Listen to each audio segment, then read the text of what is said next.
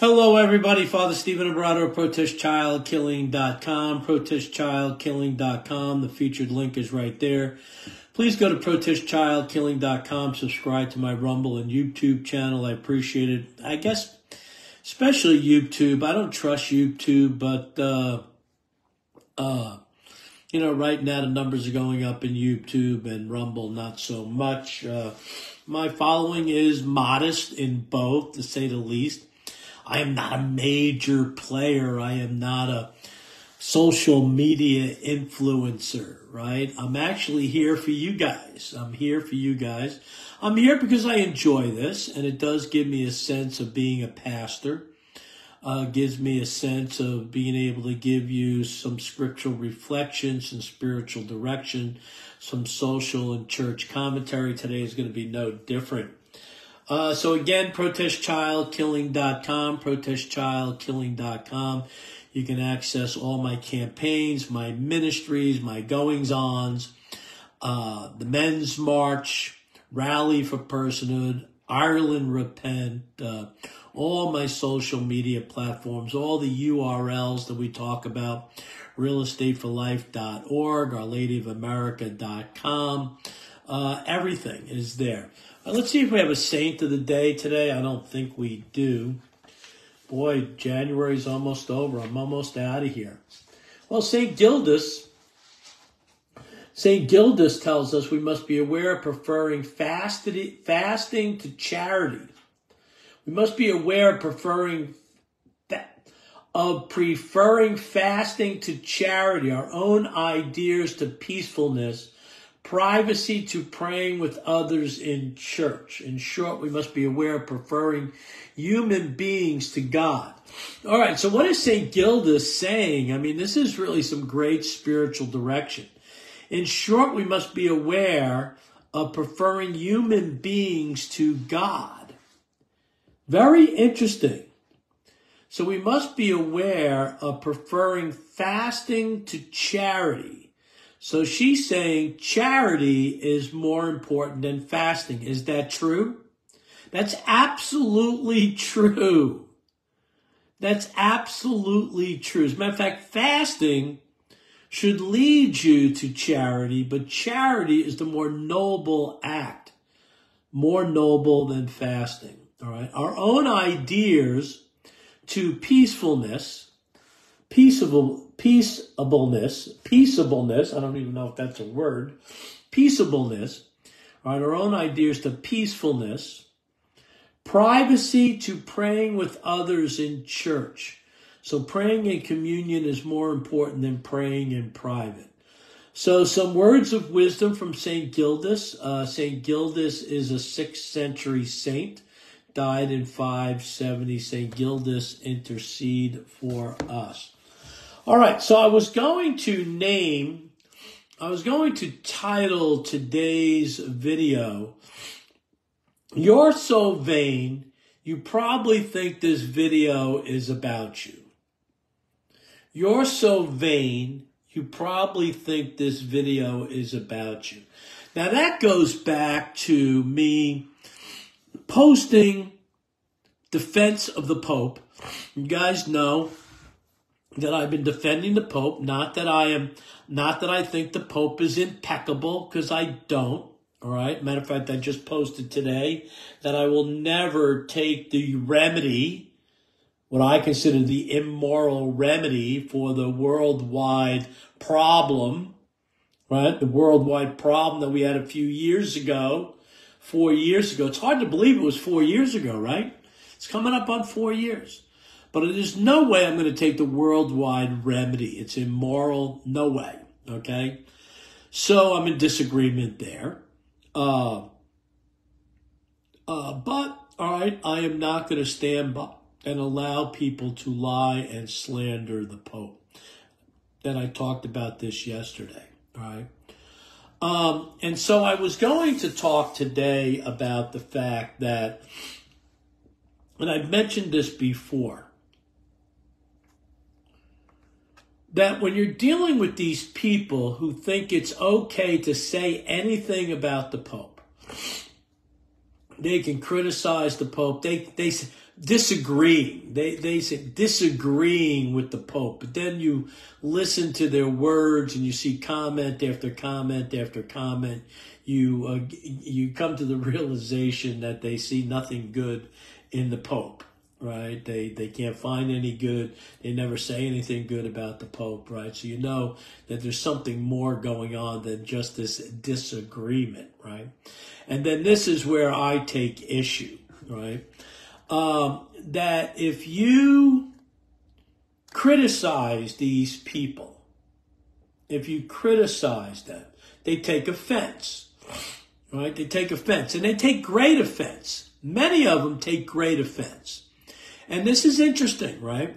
And as a matter of fact, if I just post something general, something like, for instance, I reference Pope bashers or Pope haters, these people come out of the woodwork and say, well, I don't hate the Pope.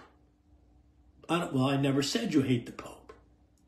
As a preacher, if I preach on a particular topic, I'm preaching to everyone.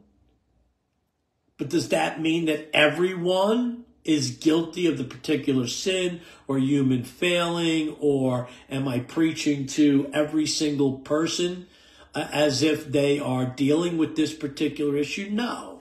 The shoe fits, wear it, right? Right?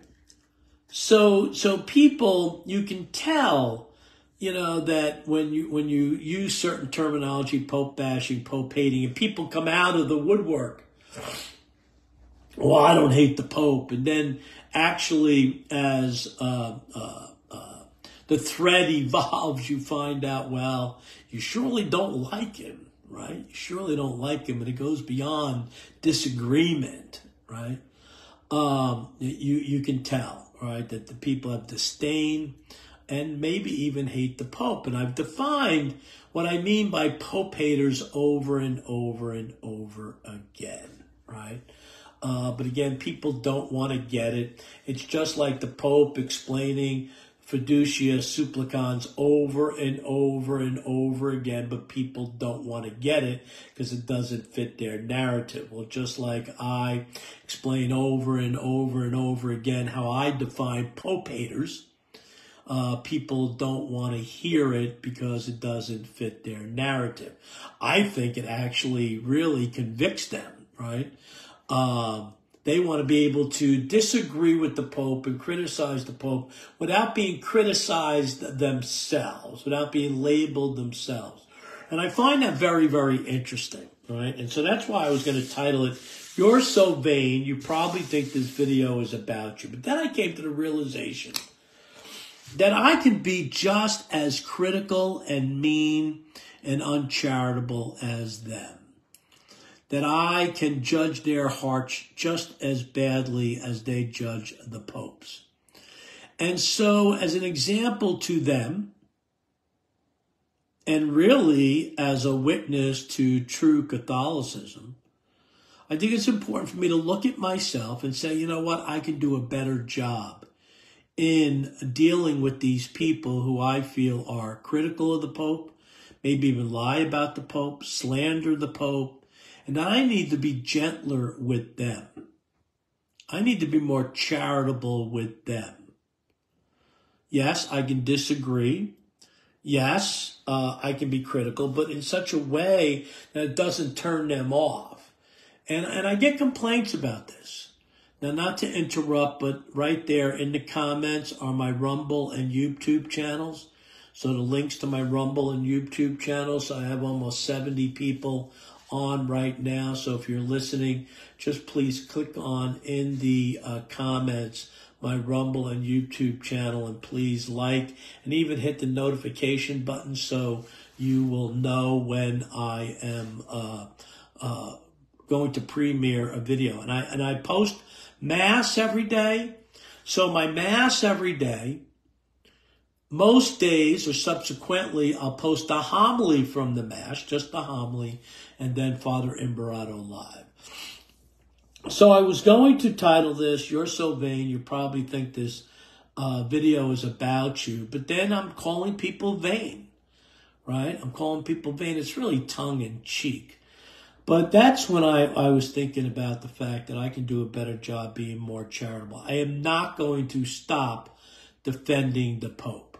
I am not going to stop pointing out to people that they owe the Pope a modicum of charity, that they owe the Pope the benefit of the doubt.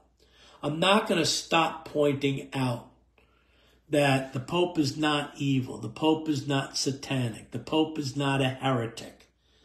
I am not going to stop pointing out that the Pope is not a usurper, the Pope is not diabolical, the Pope is not deceptive.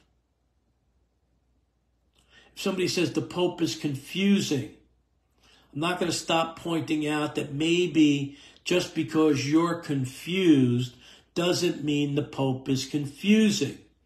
You could be confused because you allow yourself to be confused because of a closed heart, or you allow yourself to be confused because you're listening to Pope bashers and Pope haters. Okay? Who am I talking about? I'm talking about Taylor Marshall. I'm talking about Anthony Stein. I'm talking about Michael Matt. I'm talking about John Henry Weston. I'm talking about these people who can find no good in the Pope. Carlo Maria Vigano, right, who clearly hates the Pope, who is now in schism. I talked about that at length yesterday. I'm not going to stop pointing out to people that they're in danger of going or falling into even formal schism as Archbishop Vigano has. But at least you need to consider that you might be in material schism by supporting and promoting people like Taylor Marshall, Raymond Arroyo and the Papal Posse, John Henry Weston, and others. And I've talked about this at length, and I'm not going to stop talking about it. All right, for those of you who may not have been here yesterday and may want to hear, how do I define a Pope hater? A Pope hater is someone who cannot find any good in the Pope at all, can never bring themselves to say anything good about the Pope, that every single day or every time you hear from them, they are criticizing the Pope, they're negative about the Pope, they're critical of the Pope every single day, all right? That's how I define Pope haters. I define Pope haters as those who call the Pope names.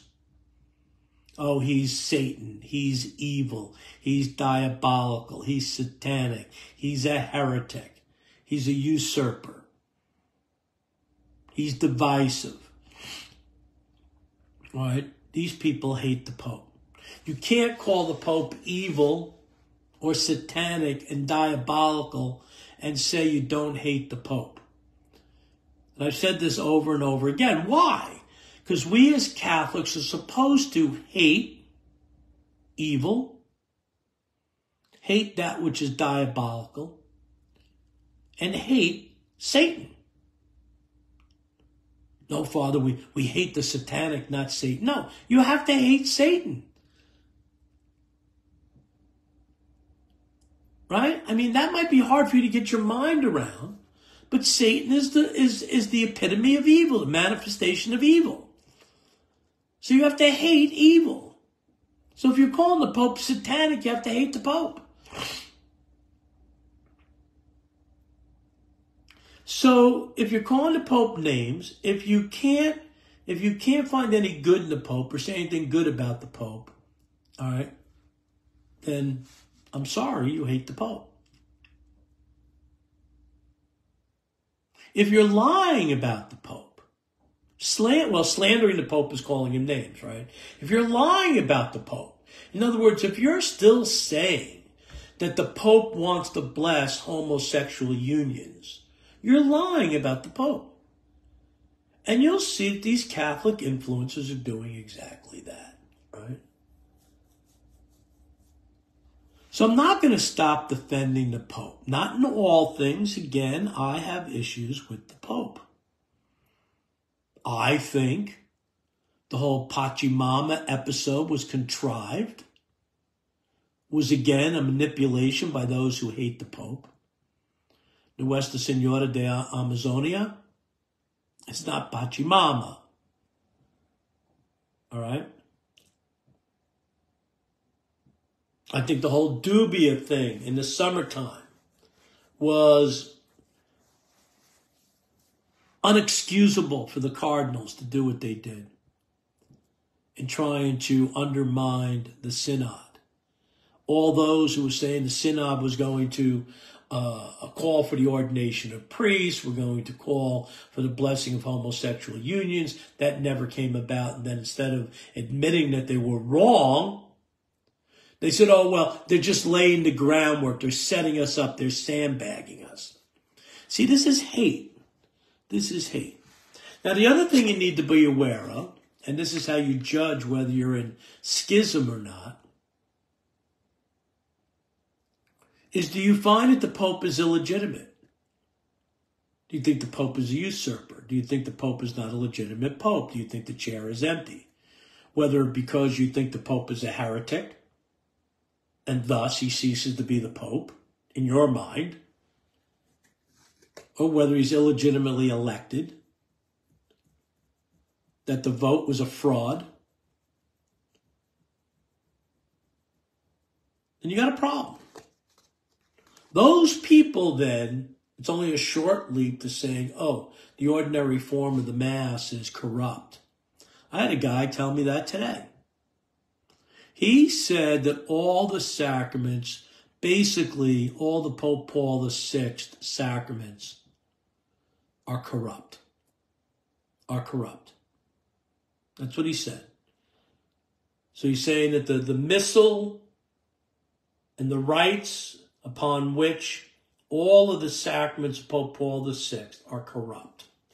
And so I posted a video of yesterday's Mass, beautiful Mass here, and asked them, what part of this Mass is corrupt? You're saying that the Mass I celebrate every day is corrupt, which means that my priesthood is corrupt.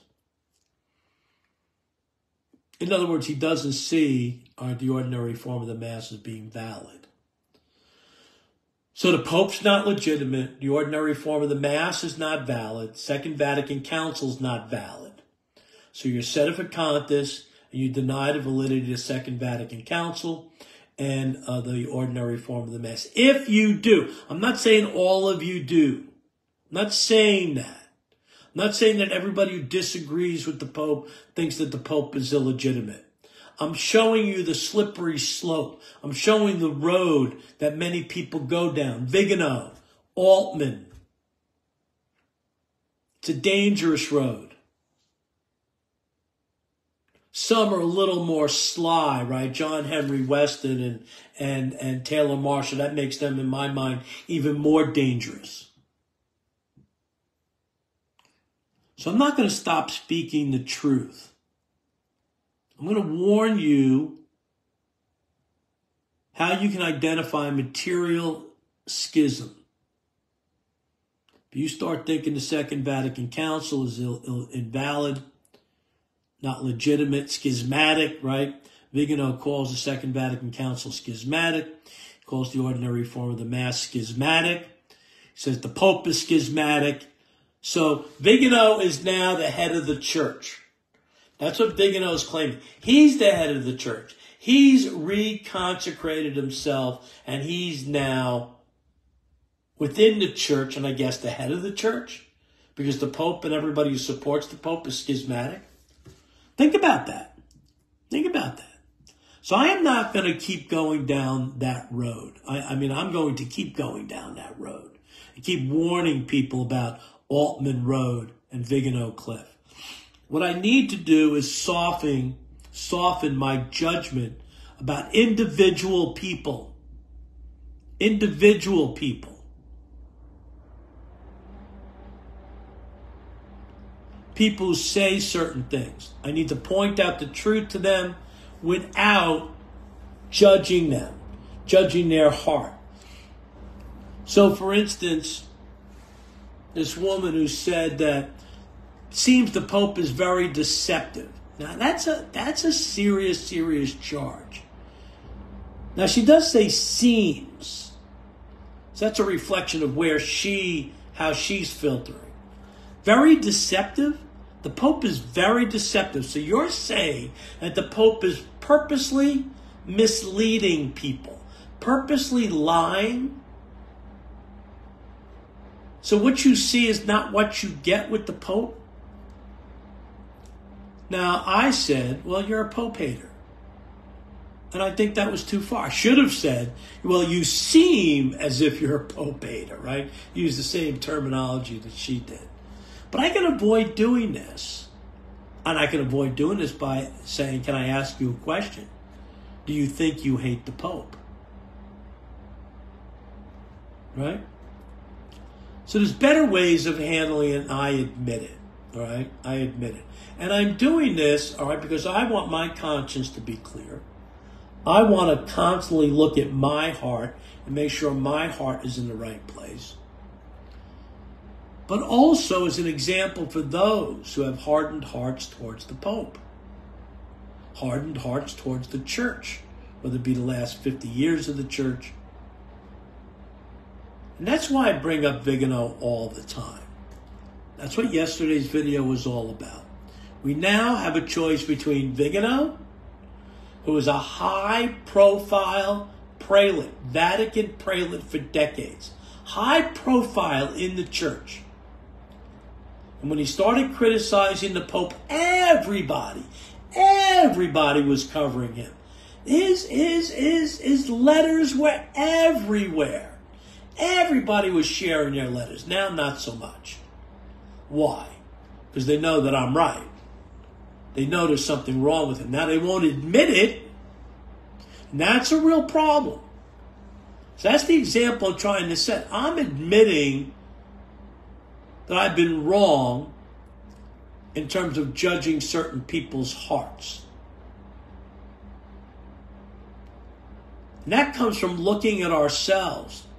I admit that I was wrong in terms of judging the Pope. I was wrong going down Altman Road. I never, I don't think, ever called the Pope any names. I don't think I ever got that far down Vigano Road. But I was critical of the Pope. And I was getting my mind and heart closed towards the Pope. I was beginning to think that this guy is just one big problem after another, never giving him the benefit of the doubt. But then my eyes were open. Thank you, Jesus. And I realized I was wrong, and I repented. Now I'm defending the Pope. Not in all things, not in everything. The Pope is not impeccable.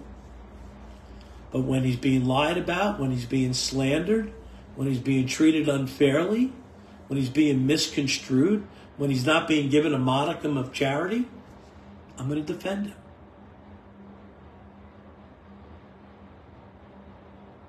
So please, I'm asking you all to step back, look objectively at this entire situation and our hearts. Step back and look inside of our hearts. Where is our heart? I'm trying to do that every day. I preach about it often. You can check out my homilies here at Our Lady of Solitude Monastery. All right, the Holy Sacrifice of the Mass that we post every single morning. I have one more Mass here. That's tomorrow. And then I'm moseying on down the road, heading back to Florida. I'll be spending a couple of nights in Albuquerque, one night in Texas, then heading back to Florida. All right, so that's where I want to leave you guys. I love you guys very much. Please pray for me. I'll pray for you. We're going to pray. We're going to pray. We're going to pray. I'm not going anywhere, okay? Not going anywhere. We need to pray. All right? So I made my apologies. All right, but at the same time, I'm telling you where I'm going to stand. And I'm asking everyone to take a look within our own hearts. And again, the definitions are important. How I view somebody. All right, the lines that I think that people cross, or I can call them Pope bashers or Pope haters, or schismatics, material or formal schismatics. But how I approach that and how I tell them is what I really want to soften, how I want to change, how I want to do better. all right, in the hopes of bringing them to where they need to be, because I was once there, and now our Lord in his mercy brought me to where I am now. I'm Father Stephen Abrado of ProtestChildKilling.com, ProtestChildKilling.com. Let's pray for the Pope, bishops, and priests right now, and then we'll invoke St. Michael the Archangel, and we'll consecrate ourselves to the Blessed Virgin Mary, and then do some other prayers. In the name of the Father, Son, Holy Spirit. Amen.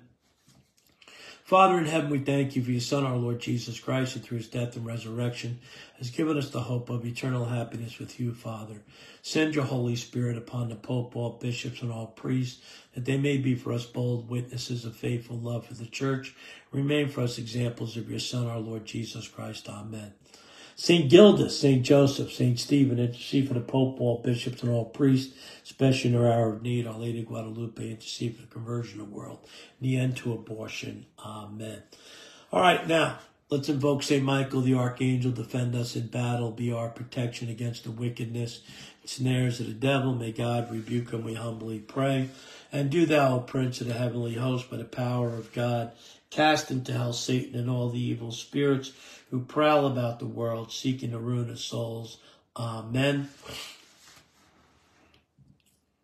Let's consecrate ourselves to the Blessed Virgin Mary. Hail Mary, full of grace, the Lord is with thee. Blessed art thou among women, and blessed is the fruit of thy womb, Jesus.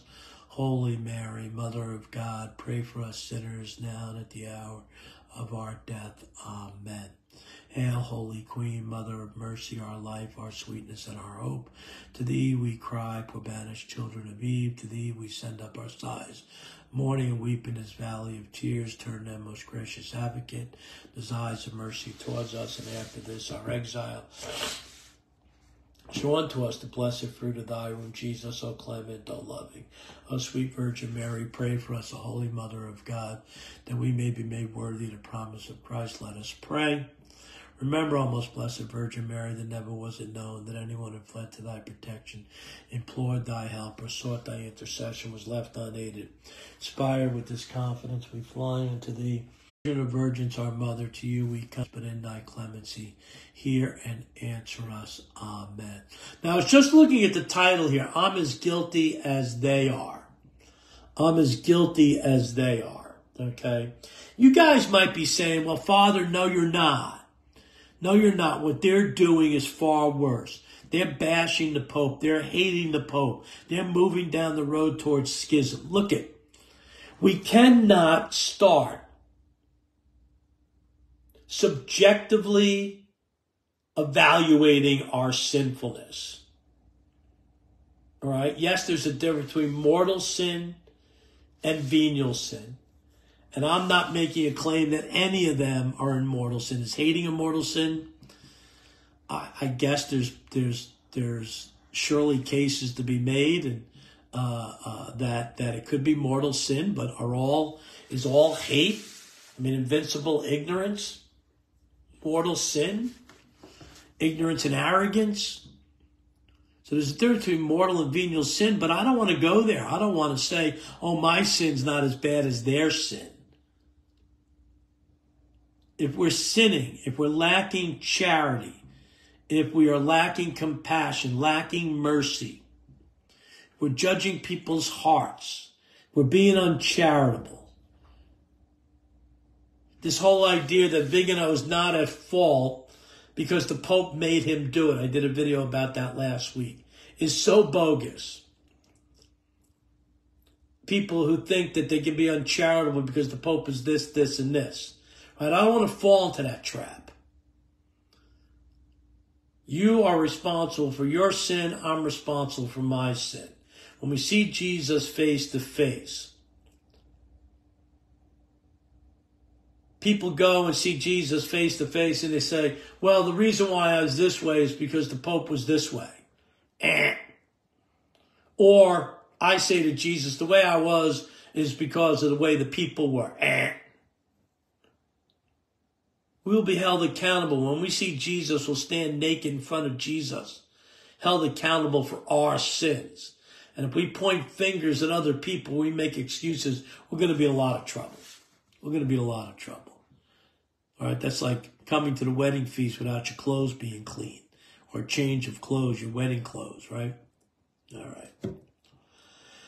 All right, for those who suffer physical and spiritual trials and tribulations, heart disease, strokes, diabetes, cancer, right, clinical depression, suicidal ideation, right, all physical and spiritual trials and tribulations, we pray, Hail Mary, full of grace.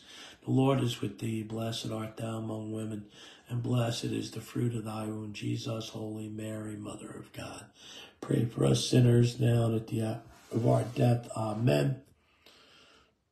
All right, our daily offering.